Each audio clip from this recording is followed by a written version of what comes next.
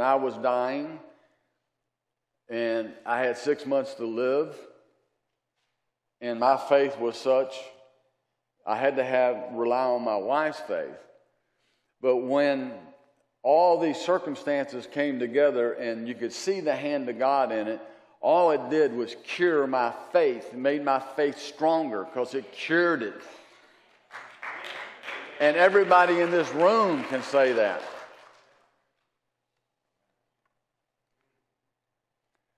Those who apply to Jesus Christ shall be dealt with, not according to their fancies, not according to their profession, but according to their faith. Christ sometimes conceals his miracles. He can conceal them. You know, all good things come from above. Sometimes God will heal you through a word. Sometimes you can stand on the word and have faith. I had a tax attorney that worked for me back when I had my corporation, and nice guy, believer, very highly intelligent. And I went by his office to pick up some paperwork for our corporation, and he's sitting there and he had this grimace look on his face, and I asked him, I said, "What's the matter?" And he goes, "I got a headache." And I said, "Well, why don't you take some aspirins?" He said, "No, I've got faith God's going to heal my headache." I said, "Okay." So I went by a couple of days later, still had the grimace face on him.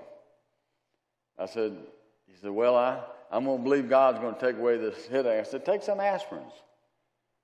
Third day I came by, he didn't have the grimace look on his face, and he looked at me and went, "I took the aspirins." You know, God, here's a miracle, common sense. God can heal any way. All good things come from him from above. All good things. These surgeons have opened me up. I always wanted a six-pack. I finally got one. So they opened me up, and I got the scars there to make me look like I got a six-pack. Every now and then I stand in front of the mirror. I didn't even have to work out.